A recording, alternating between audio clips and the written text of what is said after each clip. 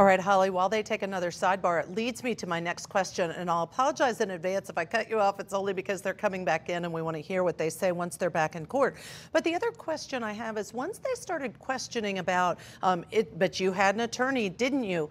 Could he not theoretically claim the attorney-client privilege to get out of answering some of those questions? Yes, he should. The prosecution's going down what I like to call a side street, one with no outlet. It's really not the point I think the prosecutor is trying to make.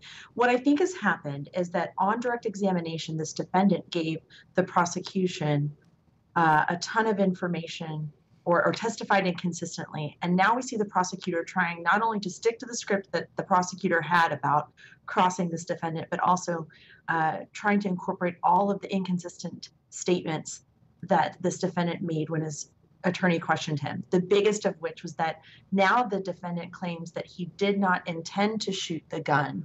What a huge reveal. I would come right out at swinging as a prosecutor on that one, but I can't wait to find out how this prosecutor handles that. But I think this prosecutor might be going down the wrong path on what the attorneys, prior attorneys for this defendant did on which days. I think the question is, you had these attorneys, yes or no? You did not attend these dates, did you? You were looking for a third or fourth attorney to hire, and that's why you fled the state? I think these are sort of ancillary issues that are probably important to hit for appellate reasons, but maybe not the most critical facts to dispute with this defendant.